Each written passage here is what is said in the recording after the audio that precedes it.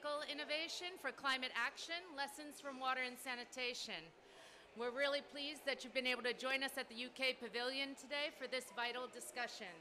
To kick us off, we're going to have a video from the Right Honourable Andrew Mitchell, Minister of State for Development in Africa from the United Kingdom. So let's watch this video and then we'll get started with our live speakers. Thank you all for coming today, and thank you to Sanitation and Water for All, WaterAid, the Asian Development Bank, and all our panelists for your support and wisdom. I am very sorry that I cannot join you in person. The climate crisis we are facing is immense, and what the wash sector knows better than most is that for many poor people, the climate crisis is a water crisis. From the worst drought to hit Somalia in 40 years, to devastating floods affecting much of West and Central Africa, to outbreaks of cholera extending from Malawi to Lebanon, more frequent extreme weather, and the spread of water-related diseases are painful reminders that the climate crisis is affecting us now. We also know that women and girls in the developing world are on the front line and are often its first victims. So as we meet to develop and implement climate policies and plans, we must have a greater focus on their needs and perspectives and learn from their knowledge as centres of their communities, which is what the COP Gender Day is all about. We must correct the gender imbalances in our existing approaches if we are to protect communities, livelihoods, and the environment. In this respect, the wash sector has often led the way, using the wisdom and insight of women to shape the climate conversation and sharpen our responses. Today is about sharing that learning and putting women at the heart of the global response to climate change. I wish you all the best. Okay, thanks to His Excellency for those remarks. My name's Lucinda O'Hanlon. I'm the head of policy and strategy at the Sanitation and Water for All Partnership. We're competing with a lot of noise during this event, and so we're going to try to rise above it, all right, because this topic is vital for us to discuss. So, and I just don't want you to be distracted by the music and the speakers that are next door. And I hope that if we can be loud enough, we might get some more people in the room to listen to our important speakers today. As His Excellency noted, women and girls are at the forefront of the fight against climate change. Their political activism and activities, for instance, generates more effective and fair climate outcomes, from sustainable land management to community-driven sanitation management. And yet, the leadership photo of decision makers at this conference looks like this. Not me, that. This needs to change, not as a favor to women to include them, and not as a matter of optics to have more diversity in that photo shoot, but as a matter of necessity, and quite urgent necessity at that. Because without women's leadership, without valuing their solutions and priorities, without involving half of the world in arguably the greatest global challenge of our time, climate change, our solutions will fall dramatically short.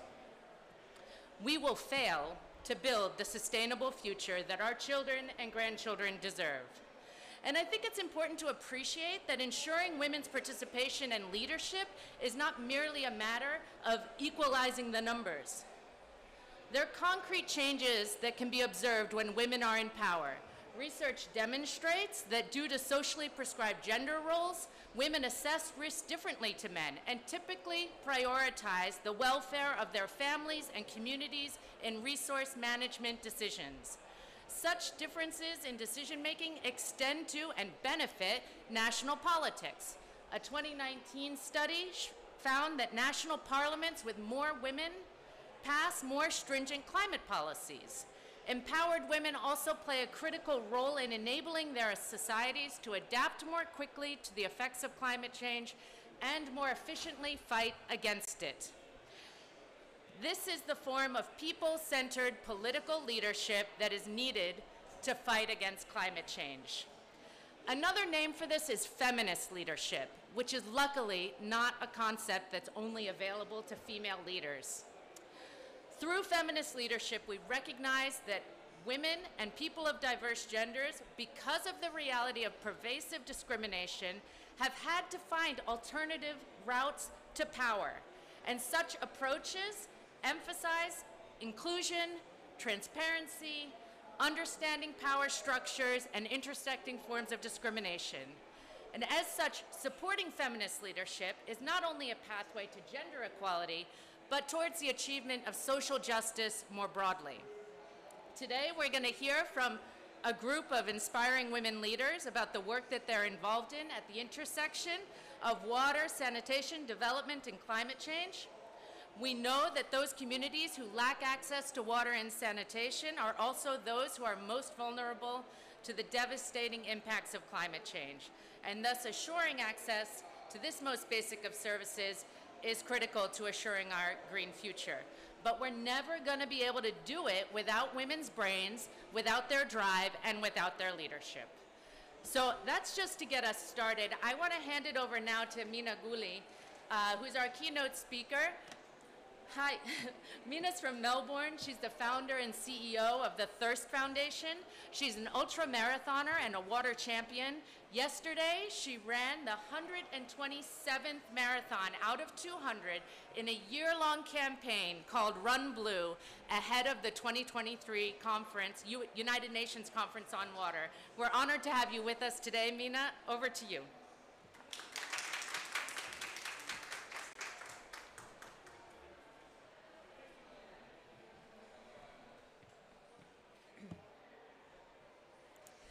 Thanks, Lucinda. I'm going to try and speak loudly so that, as Lucinda said, we can rise our voices above the noise that is coming from around us. The world isn't fair. Women earn less. We have fewer opportunities. And even when we do seize them, we often end up crashing into the glass ceilings. But in the world of water, the challenges are even greater. Over the last 7 months, as Lucinda mentioned, I've run 127 marathons out of the 200 marathons I've committed to run in the lead up to the United Nations Summit on Water, which is going to be held in March next year. This is a journey that's taken me to the front lines of the water crisis, into homes, villages, factories, farms, offices and boardrooms all across the world. As I've run, I've lost count of the women and girls I've met who've talked to me about water. Women who invited me into their homes, women I walked with on their long journeys to fetch water, and who have literally embraced me, pleading for help to solve this water problem, if not for them, for their daughters and their granddaughters. These women are not statistics on a page. They're real women leading real lives across the world. In Ghana, I watched young girls digging with their bare hands in the dirt, searching for water to drink. In South Africa, I ran through towns that had literally run dry, with girls waiting by the gates to their homes for their daily water delivery instead of going to school. In India, women told me that they were left at home for months, looking after their families and their livestock while their husbands went into the towns to find work, because drought meant that their land could no longer support them. At the Aral Sea in Uzbekistan, where I ran past the hulking steel carcasses of fishing boats that now lie stranded in the desert sands, women came to meet me at what was the old port, begging for help to create economic opportunities for them and their children in a town whose businesses and future had dried up, along with its water. And in northern Kenya, women told us of the devastating impact of drought. Low water levels, meaning their walk for water became more treacherous and more difficult. And for one, almost deadly. She had to leave her baby with her young daughter when she went for water. Her baby, her youngest, fell into the fire and suffered traumatic burns to her head and body. These are not statistics, these are real stories of real people. And for these women, and the many hundreds of millions like them, water truly is life. It's in stark contrast to the conferences like this. And it's contrary to the conversations in most of the boardrooms and the halls of power around the world where business leaders so often undervalue and overlook water, even when they're talking about issues where water is central: agriculture, energy, climate change, poverty, food security, health, sustainable development. Women. Most of us have read the shocking statistics about water insecurity and the even more alarming predictions about how many more women and girls will be impacted by water shortages and the water crisis in the future, making the incidents that we just talked about above far from isolated.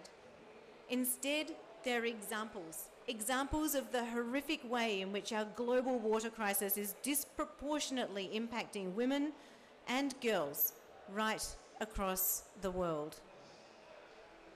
This needs to change.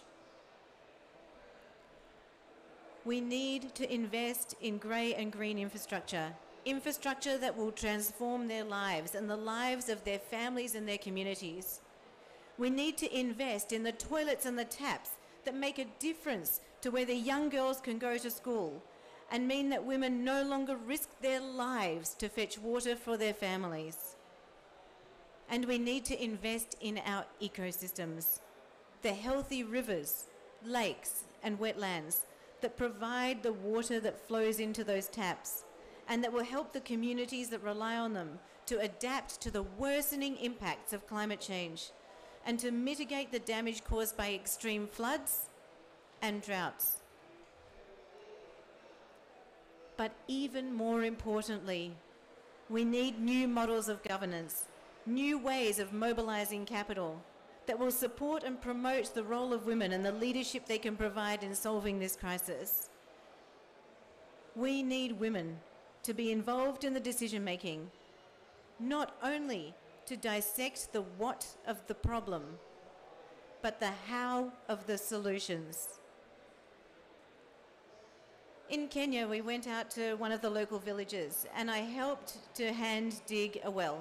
Probably didn't do a very good job, but it was an incredible experience. Incredible because it was a coming together of the entire community. Men turning the drill, the elder generation of women cooking food for the workers, and the younger, stronger women forming these incredibly beautiful, colourful lines as they walked with these enormous, heavy containers filled to the brim with the rocks and sand that were needed for the construction of the wells. It was an amazing demonstration of unity to build an asset that would change the opportunities available for women and girls living in that community. But the project was led, and the well will be managed by men. And here is the problem.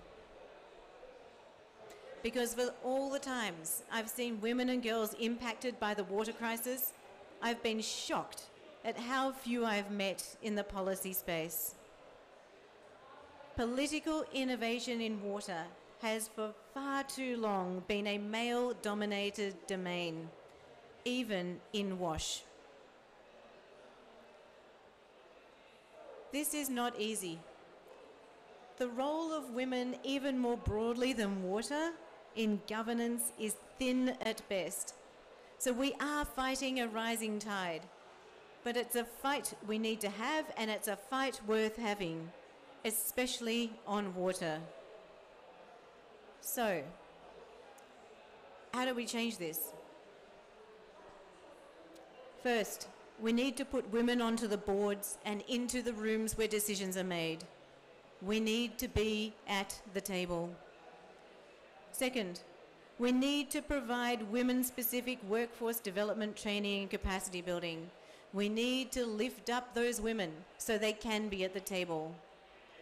And third, we need to find creative ways to incentivize the inclusion of women, the linking of funding to their participation, other ways we can support and bring women to the table. This is the enabling environment, and we need to make it happen. But ultimately, we also need to put water onto the global agenda, to galvanize conversations not only amongst those of us that know and understand the problem, but amongst those that have traditionally been on the periphery of the water debate. Presidents, prime ministers, CEOs and fund managers, people outside the water silo, people from engineering, from mining, from food, from all the other areas that we traditionally exclude from the conversations we have. And that is going to require a concerted effort, not only from all of us here today, but from water activists across the world. For too long, while we've known that water is everything, we've treated it as if it's nothing. We know when that changes, our societies, our economies, and our communities benefit. And importantly, so do the women most affected by this water crisis. And it's honestly one of the reasons over the last few years, alongside our running, we've been building a grassroots community of water activists. Thousands and thousands of people from over 197 countries and territories right across the world stepping up to share their water stories and to demand action from leaders right across the world. Many of these people are women and girls coming together to be part of the solution and to inspire others to do the same. Now, it's time for us to step up, to be the leaders and the change makers we need, to recruit others, to demand to be let in, and to help to set the stage at the UN Summit in 2023, and to put us on the path for concrete actions and solutions that will help to finally even the playing field for women and girls everywhere. Because when we work together, we can truly change the world. Together, we can. Thank you very much.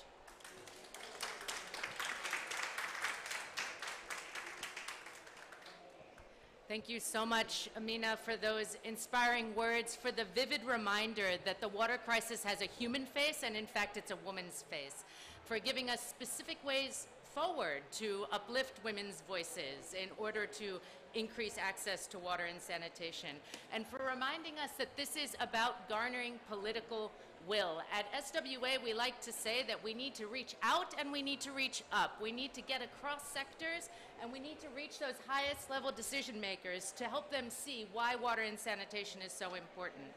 And thanks also for putting the UN Summit on our radar screen as a critical opportunity for us to move forward and keep up the momentum.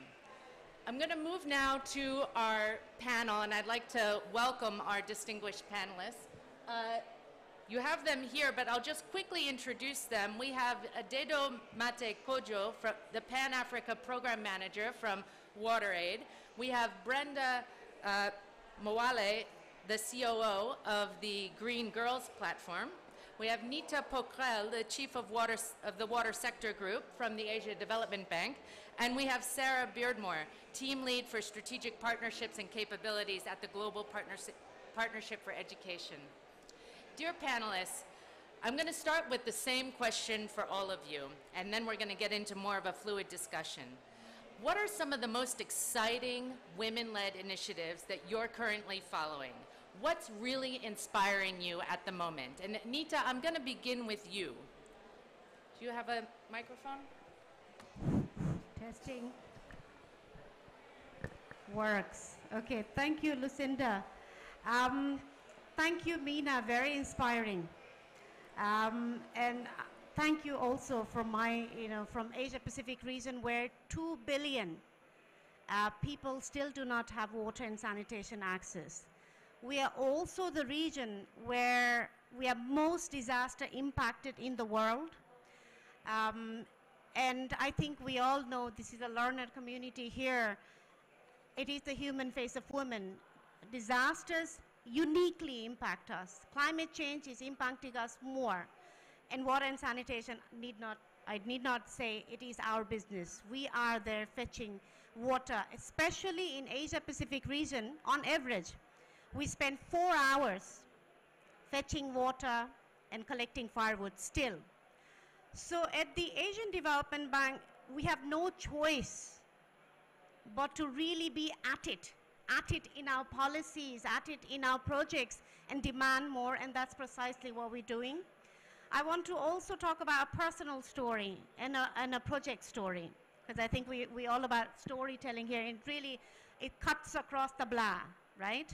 So personal story, when I was working as an engineer 27 years ago, in a developed country, not a developing country, my foreman refused to work with me and said to my project manager, it was a wastewater treatment plant just 2 hours away from Sydney, said, could you give us a real engineer?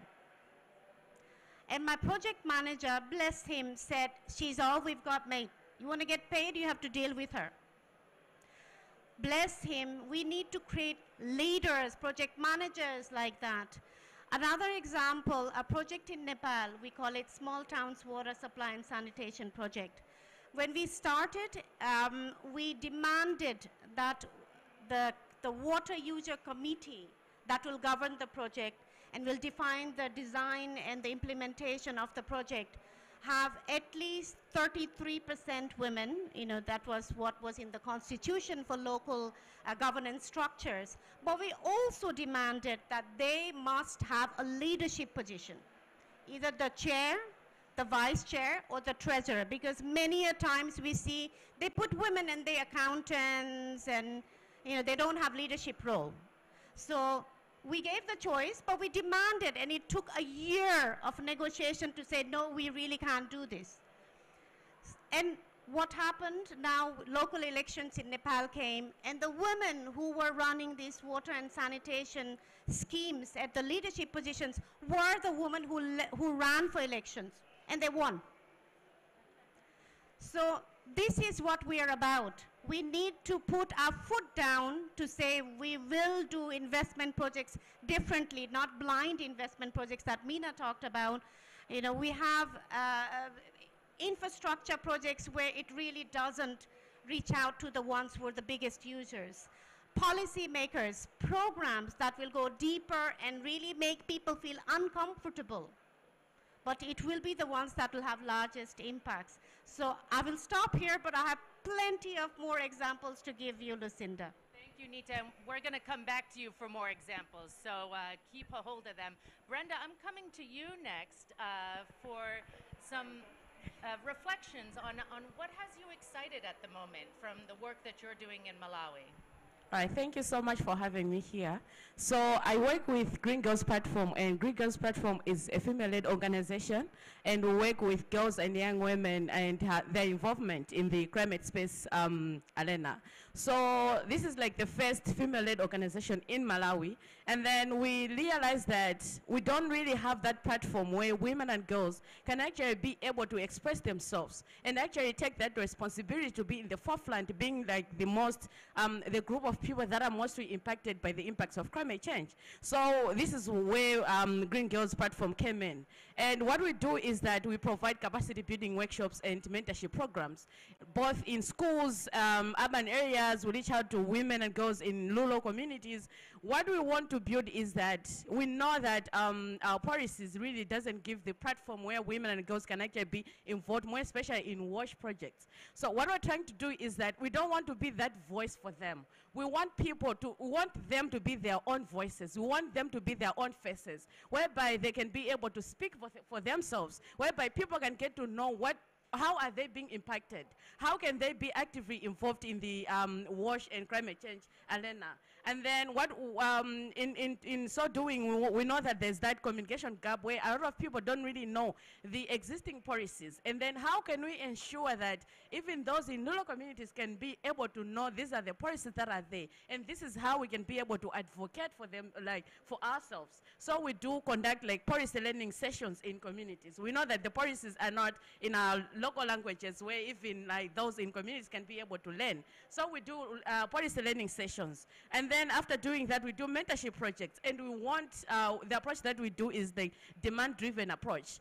They know the challenges that they're facing, the communities, and we don't want to go there and tell them to say, these are the challenges that you're facing. We want them to tell us, what are the challenges that they're facing? What is it they want to be done in their communities? How can we make sure that their communities are like climate resilient communities? And then once we empower them, we want them to be able to advocate even at local level, because we know there are like different funds that are given at local level. And then those funds are never directed to like WASH projects, environmental conservation projects, and we want them to be empowered and be able to stand and be that voice that they want in their communities. So basically that's what we're doing at Green Girls Platform. It's fantastic, Brenda, and we're going to come back to hear more about your work as well. But we've heard about empowerment. We've heard from Nita that this is about more than just WASH and how... oh, is that better? Okay. We've heard from Nita also about it brings benefits in WASH, but it also extends beyond to the larger community. Sarah, I'm coming to you next. What has you really excited at the moment? What's making you feel inspired? Thanks, Lucinda. Well, I think first I'm really inspired by Brenda. Just really amazed by your work. And I think, in fact, for me, the climate crisis and the gender equality crisis really come from the same root cause. And this is the mentality that commodifies life, that allows extraction to be a one-way thing, that says exploitation of our resources and our life systems is okay. You know, that turns a woman's body into property, just like it turns the water into property. And so to me, I think the most inspiring work is the work that is really trying to change that mindset shift that we need. We work in education, and so that's really at the heart of what we're trying to do at the Global Partnership for Education. We're working with a young youth leader in northern Kenya, and honestly, she's one of my biggest heroes. She's Maasai. She was going to be married as a child until a donor came and built a school in her community. She then went to school and went on to establish an agricultural project in her community that now teaches everyone in her community about indigenous plants, medicinal plants, drought-resistant crops, and is there to help build the resilience. So when we educate a girl and when we get the community around her to support what she's doing, the changes can be massive. Right now in her community, though, they're facing an unprecedented drought. And girls are dropping out of school. Why? Because they have to walk farther to go get water. So we are really at the front lines of the crisis. And it's clear that we are only going to tackle the girls' education crisis and the climate crisis if we do that together. Some of the other work we're supporting, we have a fund that invests in advocacy and accountability in all of the partner countries where we work. And there's amazing work being done by national education coalitions to help ensure that there are no laws preventing pregnant girls from going back to school. And during COVID, that's been one of the #1 reasons for school dropout. During school closures, girls were forced into transactional sex to raise funds because of economic livelihoods being destroyed, and then they're not allowed to go back to school. So that's the kind of discriminatory policy that continues to keep girls from getting the education they need to rise out of poverty, to be able to help their families. There's another amazing example from Amplify Girls. They're working at a community level in Rwanda, learn, work, develop in 39 villages. And they've got a bunch of aunties that they've assigned to girls, and these aunties make sure that those girls have what they need to stay in school, and then they advocate in their villages to make sure that other girls go to school and that there is support at the kind of cultural level for girls getting an education and completing their degrees. I mean, that kind of solidarity, that kind of women-to-women peer support, women at the front lines making sure that young women and girls are given the same opportunities as young boys and men, I think that's going to change the tide of both the empowerment of education as a mindset shift for climate justice and for equality. Much, Sarah, also for helping us see the interconnectedness of all of these issues, that we can't just hone in on any one sector when it comes to gender equality. It needs to be across the board. Dedo, over to you. What's got you feeling good these days about women's leadership? What are you excited about? Yeah, thank you very much. Thank you very much, Lucinda. WaterAid has been working in the water and sanitation sphere for the last 40 years.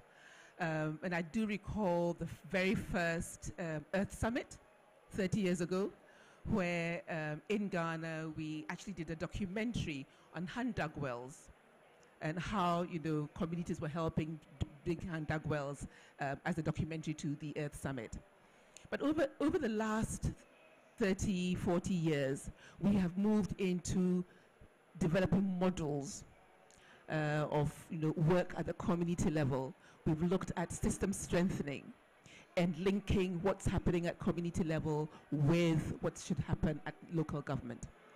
One of the key examples of, you know, women-led initiatives would definitely be the work that we've done with some partners in addressing the scientific knowledge or scientific addition to local knowledge on how to adapt to climate change. This has primarily been in working with the women and men, of course, to address water level changes. So monitoring what is happening in the surface water, monitoring what is happening in the borehole yield, and monitoring the water levels in the dams. Why? Because as some of my colleagues have already mentioned, when there's water stress, there's conflict. It impacts on water for household use. It impacts on water for livelihoods. And it impacts on water for construction. A lot of the construction in our villages has a lot of water. So by training the women in using the meteorological systems to monitor the water levels, the data is collected, and then some analysis is done together with the local authority, community members, and decisions are made as to which borehole can be used for what, and who has access to the dam. And, you know, is it for livestock? Is it for construction? Is it for household use? Etc., etc., etc. In addition, we have helped the women to develop market gardens.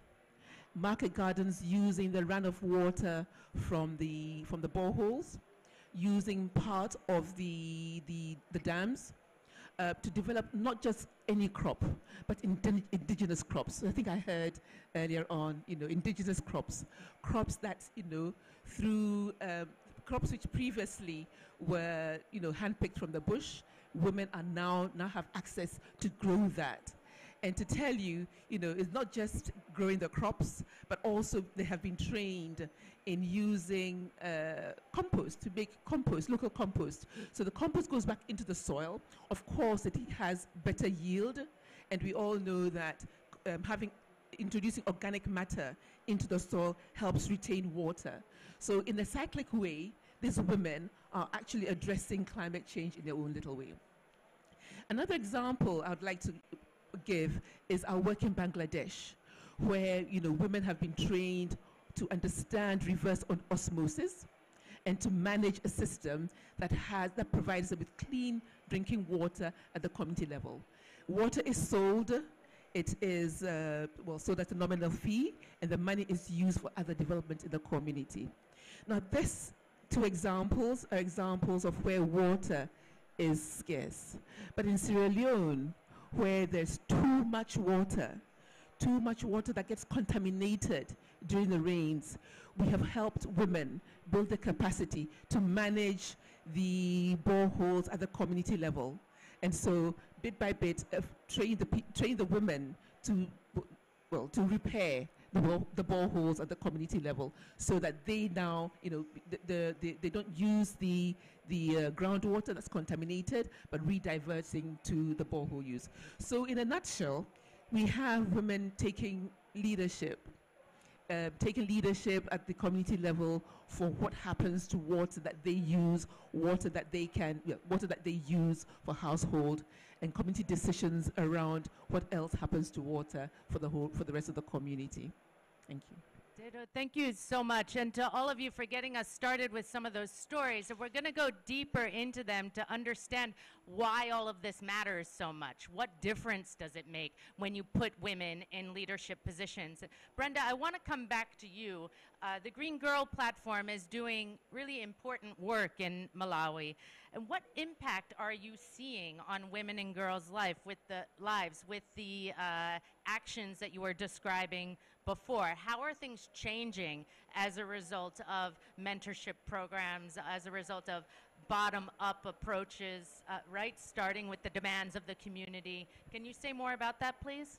All right, thank you so much for that. So one of the projects that I'm really proud of that Green Girls Platform is doing is the creation of safe spaces in schools and communities. Because I know like the impacts of climate change, we always relate them to like the physical impacts, but then we always feel like the impacts are also mentally like affecting people. And then for women, it's rare to actually have like that platform where you can be able to like vent or even be able to grieve, because like the impacts, you find that maybe their houses are washed away, maybe the houses are destroyed, their crops are washed away, and they don't have anything. But still more, in the midst of all that scarcity, you find that they still have to be strong for their communities, for their children, for their families, but they don't really have that platform where they can be able to get to know that they are not alone. They can be able to share experiences with other people. Because sometimes when you let out whatever you're going through, sometimes it helps to, like, it's a healing process also. So it's not just about, okay, we have to do afforestation, we have to do this. I mean, there's no way you can be going to someone's house and tell them to say, you have to start planting trees when they're mentally affected. I mean, you also have to make sure that their mental well-being is also like a priority. So that's what one thing that we as Green Girls Platform, we've been prioritizing, and it's really helping because we've actually seen women opening up. Like, we're going to communities where like 100 of people have died because of the cyclones. I mean, how do you approach that person to tell them to say, oh, we need to start planting trees? We need to make sure that we vent into irrigation processes. I mean, we have to make sure that even their mental well-being is taken care of. And at the very same time also, like the mentor, we were doing it was just like a pilot phase of the Young Women Negotiators Project, because what we've seen is that, yes, at global level, we need negotiators, but then who is going to keep them accountable for like all the commitments that our countries are coming up with, all the commitments that we see our governments making here at COP? Who is going to make them accountable at grassroots level? Because we don't want them to just like submit policies, to just come up with like those commitments, but then we need action. We need to see their action plans. For example, last year, we've seen countries submitting their NDCs. But then who is going to make sure that the NDCs are actually put into action? Are we just waiting for the next 5 years whereby, okay, countries now are coming up with like reviews of the NDCs? Who is going to make sure that that's actually being implemented on the grassroots level? So this is why we're coming up with like, we came up with the mentorship program, and then we have like different women negotiators who are actually here are negotiating, like top lead negotiators in Malawi. And then there are the ones who are like mentoring them, giving them the capacity building to say they can even do that at grassroots level. They can even keep our leaders accountable at grassroots level. And for the first time, last year I participated in COP, but for the first time, we've actually have two of our participants attending COP this time around. And yeah, they're inside the negotiation room, so this is why they didn't attend. But I would really love if they were here so that you can see them and maybe also share the experiences of how it's been going. And then we had another advocacy campaign in Salima, which is one of the areas where it's highly impacted by, it has been highly impacted by floods. And then we did our advocacy campaign in Salima, where we wanted to see the implementation of gender mainstreaming in the climate change management policy. Gender mainstreaming is there, it's just mentioned, but it's like on the ground, it's not being implemented. So what we wanted to do is to make sure that even them, like at grassroots level, the women, like they've never been in school, but they can actually be able to craft the stories, be able to share the stories, be able to see, like make our policy makers get to know, understand why gender mainstreaming is very important, and in the implementation of like climate change in the implementation of our different projects. And at the very same time also, we've been doing green entrepreneurship. I'm saying we go in communities, we get to understand what are some of the impacts that they're facing, and then what exactly is it that they want. And we have like women in Karonga, in the northern part of Malawi. For them, they want to venture into afforestation, because that's something that they want. And with that, because it's something that they want, we're seeing sustainability, because we don't have to be there all the time. They're able to make networks. They are able to like contact the forestry officer in the district to make sure that they're doing. And this year, they've been able to plant 10,000 tree seedlings.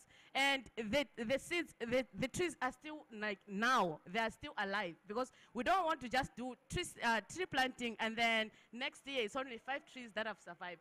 We want to make sure that like the projects that we're doing are sustainable. And we have another team in Salima that they want to venture into climate smart agriculture, and they are like it because I'm one of the farmers also.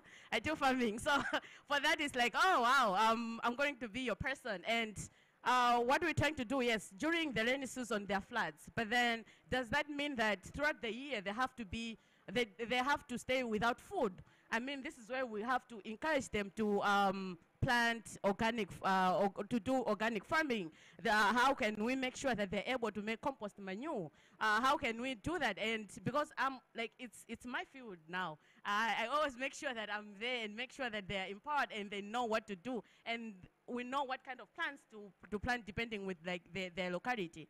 And at the same time also, okay, okay, all right. So we have, okay, lastly, we have those that are now making briquettes, because we know, yes, the government said, okay, no more use of firewood, but then what are the alternatives that are available? So we're trying to empower them, not just to use them in their houses, but they can also sell the briquettes and make a living out of it. So far, I think that's what I can share. I can go on and on, but there's so much to share, Brenda, and so many points there that I wanted to go even deeper into. So I'm sorry to cut you short, but I want to leave time for the others as well. I want to go back to your first point, though, the issue of self-care and making sure that we look at the whole woman, not just creating more work for women who are already on the front lines, who are already leading in their communities. How do we make sure we take care of them, body, mind, and soul? Sarah, I'm going to come back to you now, right as you're having a sip of water. Education is such a vital socioeconomic driver of climate resilience and action. Can you tell us more about how the Global Partnership on Education is working to ensure that gender equality is at the heart of education? Sure, thanks, Lucinda. So the Global Partnership for Education is the world's largest partnership and fund devoted to getting every child a quality education in the world's lower income countries. So we work in about 83 countries around the world. And our approach is really to support system transformation, working with ministries and partners on the ground to both invest in education, but also to make sure that the policies are coherent and that gender is really hardwired into everything that we do. And we really do that because we know that education is a critical enabler of human rights, and particularly in overcoming inequality. So we have a number of different approaches. First of all, we have about $4 billion that we've mobilized to invest in education over the next 5 years. We first start with a gender-responsive education sector policy approach. So we look across all of the education policies and ensure that they are really integrating gender consideration as a lens across everything that we do. We also have a fund called the Girls Education Accelerator. So countries with very high inequality, we give additional money to incentivize targeted programs as well as mainstream programs to make sure that girls' education is really at the heart of the change they're seeking. We also have a $72 million fund for civil society advocacy and accountability. Gender is hardwired into all of that, and all of our grantees have to have a gender responsive lens on everything they do. The coalitions we work with have to include women and girls-led organizations. So really from top to bottom, the Global Partnership for Education makes sure that gender is really at the heart of our education strategies. We're also moving now into realizing that we're not going to be able to achieve a quality education for every child unless we take a step back and look at the increasing, intensifying impacts of climate change on education systems. You know, in Malawi, there were back-to-back cyclones that destroyed schools, washed away textbooks. I mean, when you're constantly having to rebuild from extreme weather events, there's no way that you can improve the quality and ensure that access is guaranteed. So at the Global Partnership for Education, we're also working to design what we're calling a climate-smart education system framework. And really what that is synthesizing all of the entry points from infrastructure to sector policy and planning to the curriculum and teachers to community and school linkages, trying to understand where and how we can make sure that there is resilience built in, but also that education's power as a force for climate action is unleashed. Starting next year, we're going to be working to also roll out a partnership to provide technical assistance to ministries of education to help them integrate climate change considerations into their education sector policies, plans, and budgets, and also to support more effective cross-sectoral dialogue between ministries of education and environment and climate and agriculture, and finally to make sure that we're actually looking at cross-sectoral programming. We have education funds and we have climate funds, and we need to be working together because these are cross-sectoral challenges. As you said before, you know, the water issues affect girls' access to education, affect agriculture, affect children's nutrition to be able to be in school and learn. So all of these pieces touch one another. And we're here to help ministries really work together to make sure that we have an aligned, comprehensive, and holistic approach to tackling the problem. Thank you so much, Sarah, for also concluding on that note of we're in this together, and we have to find ways to band together to find solutions to these common problems. Dado, I'm coming to you next. If you could tell us more about the work of WaterAid to support women-led initiatives, and what results are you seeing from that work? Thank you very much. I'd like to focus on another aspect of the lack of water, and specifically looking at the work that we've been doing in water and sanitation and hygiene in healthcare facilities. I think all the reports that we have read talks about damage to healthcare facilities because of the torrential rain, flooding, etc., etc. But the joint monitoring report of UNICEF also tells us that 1 in 5 healthcare facilities do not have access to water, and that out of that, about 1.8 billion people have access to healthcare facilities that do not have water. So can you imagine what this implies for newborn health, for pregnant women seeking healthcare, for even the workers seeking, workers providing healthcare facilities. So over the last 7 to 10 years, WaterAid has been working on what we've called the Healthy Start. And Healthy Start, by its very name, talks about newborn health, being able to provide water and sanitation facilities at healthcare facilities so that, you know, give children, newborn babies, a good start to life, having water for delivery, water for the mother, water for the midwife, water for all those who attend the healthcare facilities in order to be able to wash their hands and use, practice personal hygiene. So what have we been able to do? again, working with partners in the local government, we have made hybrid water systems, dug boreholes to bring water closer to the healthcare facility, instituted or installed solar-powered pumping systems so that no one actually has to go and fetch water to bring to the center for a mother who's having a baby. So that is done. We're providing disaggregated bathroom facilities for clients to the healthcare centers as well as the workers.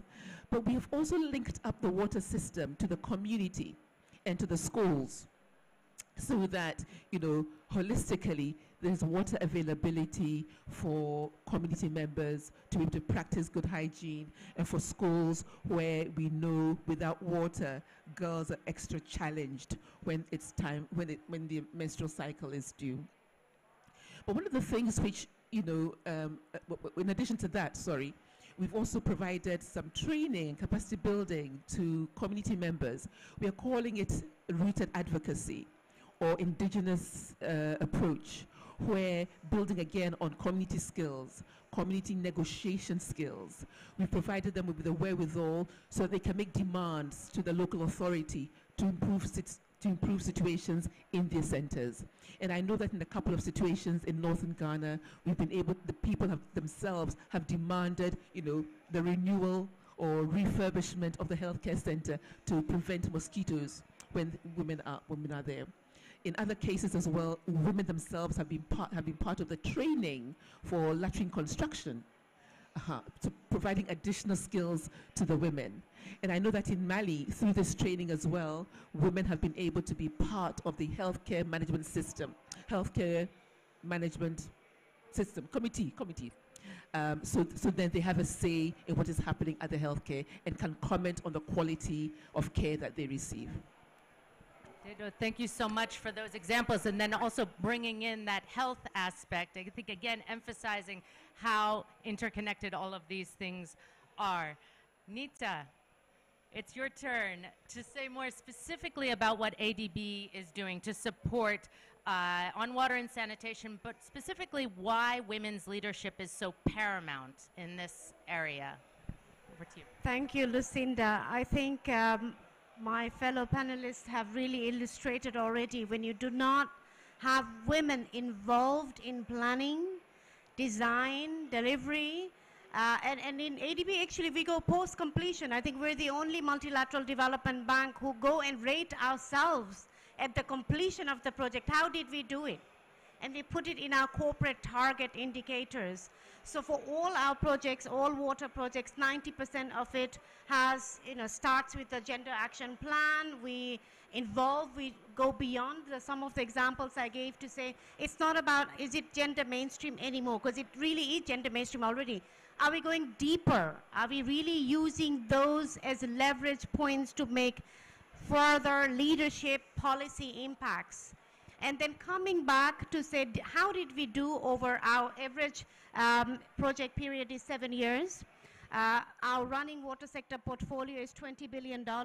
How did our $20 billion of on-the-ground presence leverage and create better and deeper and longer impacts to make it sustainable? And without having those leadership interwoven into it, and it's also the participation, so the design is appropriate. I think we talked about design not being appropriate. So the full cycle of women's involvement in defining what the project would be, defining what the lessons learned would be, then interwoven into the next project, next policy intervention that is very important. And again, if you don't do that, you're not creating it for the communities that you're building. So our focus always is, how do we go beyond ADB projects to the partners like WaterAid, FCDO, everybody that we could to leverage and put it into the budget books, put it into the policies that can cascade further.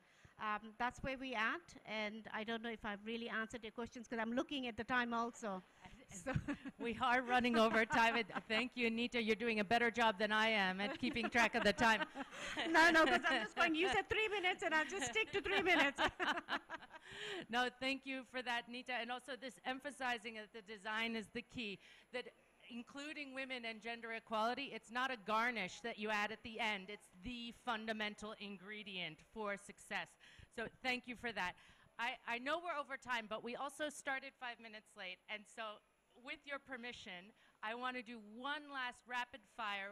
What gives you hope for the future in 3 words? Who wants to go first? Okay, partnerships.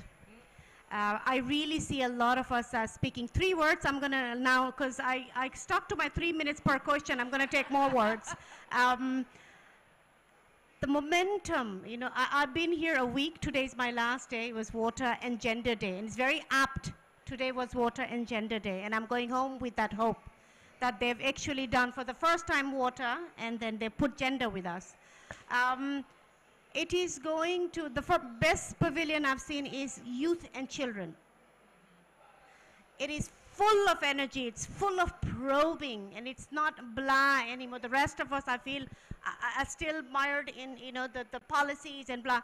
So that hope, the children, the participation, the futuristic outlook, and interweaving what I think all of us said, the realization that it is one common problem, and the behaviors of policymakers, actors on the ground is what is going to cut it. More words than 3, and I pass it over to Dedo. Thank you very much.